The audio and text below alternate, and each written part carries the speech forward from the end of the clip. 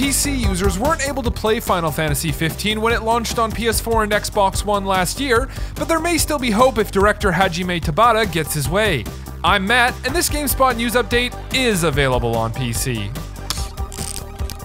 Tabata told Japanese publication Famitsu that he'd like to release the game on PC as a technical attempt.